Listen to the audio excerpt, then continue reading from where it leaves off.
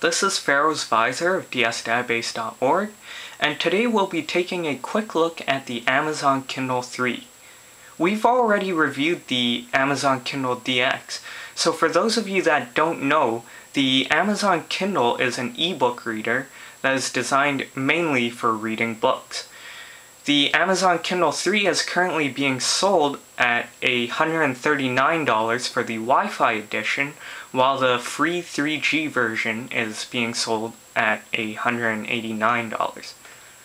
Previously, the Kindle DX reviewed was compared to a size of a magazine, whereas the Kindle 3 sits comfortably under the size of a regular paperback book. As you can see from this Harry Potter book I have here, the Harry Potter book is a little wider and a little taller, and of course significantly thicker. The Kindle 3 is also about the same weight as the Harry Potter book, and as in this compact package we have significant improvements over the Kindle 2. The two main improvements that are advertised are, of course, the Wi-Fi connection that is available on the cheaper version and the Wi-Fi connection on the 3G model. There is also the new Pearl e-ink screen, which is supposed to have a whiter background and darker text, and a faster refresh rate. Now, upon usage, I've noticed that the background isn't that much whiter than the previous Kindles, however, the black is obviously blacker. This device is available in both black and white, though I think black or graphite is significantly more popular. Now, I wanted to reiterate from my past review that these are ebook reading devices, and though it has a 3G connection, a web browser, and so on, it is mainly for reading, and for those of you that don't read, you should probably look elsewhere for a device for your needs. As you can see, the device, the 6-inch screen, shows quite a bit of text, and instead of like in the Kindle 2, there is several different fonts to be chosen.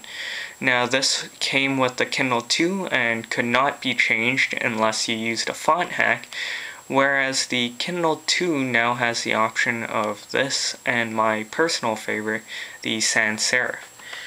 Just like the Kindle DX I had, you can always change a font size to accommodate your needs, and there's line spacing, words per line, and there's even a neat feature that uses a robotic male or female voice to read to you.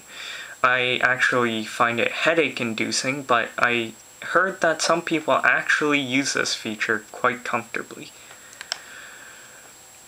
Now, the other reason I bought a Kindle early on was for PDFs. However, on the Kindle 2, it was rather atrocious, while the Kindle DX was a little large and expensive. So, the Kindle 3 has made some improvements, and I wanted to show you guys these music scores.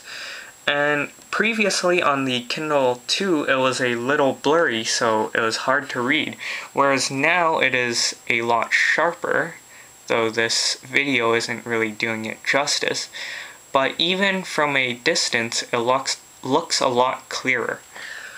Furthermore, if your PDF document is text-based, all the extra features of the Kindle are fully available, so taking notes, begin typing to create a note, or the dictionary is available. The interesting thing is that this PDF is actually an image rather than PDF with text. So all of this browsing is probably through a built-in OCR software. Now, the problem is that when the font is small, it isn't exactly accurate. However, when the location is not exactly accurate. So you would be hovering over one word and it would give you the definition of another. However, when you zoom in or flip the orientation, it is accurate again. So I found this very useful for reading through some class notes and class articles. Now, the interesting thing is that it also has games now. The Kindle has games. Now, they're not exactly Need for Speed or Halo, however, they are enough to keep you entertained. So here's Shuffle Row, where there's a line of letters and you want to create as many words as you can. And you can see that there are moving bars and it looks nice. There's 16 shades of gray and the resolution is 800 by 600, so they do have some space to work with. Now, the other interesting thing is, hang on, let me get the orientation right again.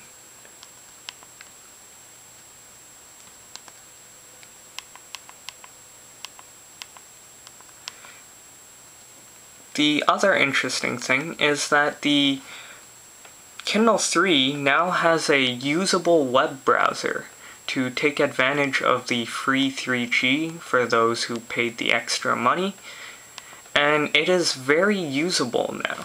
As you can see, this is Yahoo, and it generally works better when you flip the screen, so you have a closer to a computer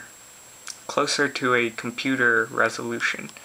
So as you can see, you can move up and down with the page buttons, whereas it looks for certain links when you use the up and down arrow buttons.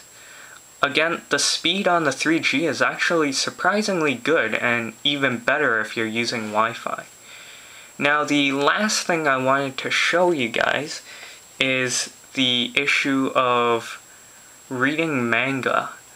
Now, DS Database is a gaming forum, so not a whole lot of readers out there. And you can see that manga is displayed pretty sharp. Again, this video isn't doing it much justice, but it is a very good manga reader.